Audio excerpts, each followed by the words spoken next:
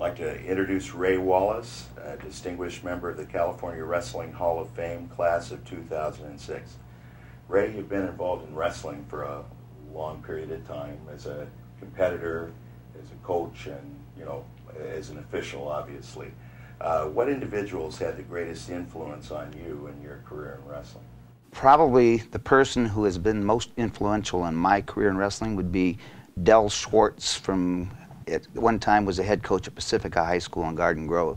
Del gave me the opportunity to be involved in California high school wrestling by hiring me as an assistant coach. Taught me much more than X's and O's about wrestling, but how to deal with kids, how to build a program. He just had such a bright outlook on wrestling that he made it fun for people, and he taught me how to make it fun for people. He's a good role model for sure. Who is your idol in the sport of wrestling? Who did you look up to? My idol is probably Dan Gable. Just for his consistency over as a wrestler and as a coach and over a long period of time. And I think he's been a great ambassador for the sport. I agree. I knew you grew up in Indiana. How did you get started in wrestling? I got started in wrestling in 6th grade. We had what they called a peanut wrestling program, and I got involved in it and got to be a little bit successful. And as a kid, you lean towards success. And I kind of followed it through into high school. And I've been involved in it since the 6th grade. Yeah, that's awesome. What do you attribute your success in wrestling to? Probably the love of the sport, maybe hard work, but definitely not talent.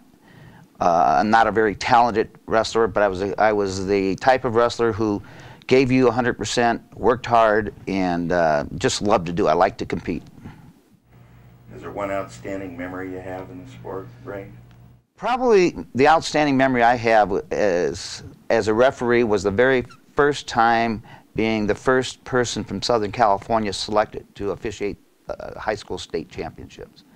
And it was a lot different than it has been now, but it was a very exciting time. Yeah, that's a great honor. As a wrestler, when you're competing, is there one match that stood out in your mind? Yes. I was unfortunate enough to have to wrestle Mike Caruso from Lehigh University. He was a 3-time national champion, and I learned what it felt like to be in the pretzel hold. And it was exciting, but he taught me a lot about how good people can really be at the sport. Mm-hmm. Yeah, no doubt.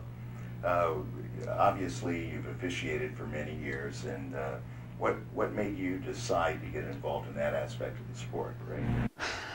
Well, I was coaching with Del Schwartz at the high school level and so forth, and my wife was not real happy about how much time I was spending in the sport. I was gone a lot, and we were going and so forth, so she wanted me to somehow drop out for a little bit, be home a little more often, and I thought, well, maybe if I officiate wrestling, I don't have to go to practices every night, I don't have to go scouting, and can still keep my hand in the sport. If you could do things over again, would you do anything differently? As far as coaching or officiating, no, I wouldn't. I would do it just exactly as I've done.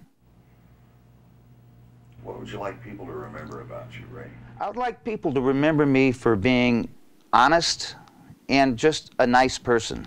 That there was never a time of anger on the mat or in life, and that I like life and I like officiating. I want people to know that I'm a nice guy, and I guess that's what it would be. That's great. How did wrestling contribute to your life? Wrestling's done a lot for my life, considering that I've been involved in it for the last 37 years here in California. I coached wrestling, I've officiated wrestling, or been involved with wrestling continuously all that time.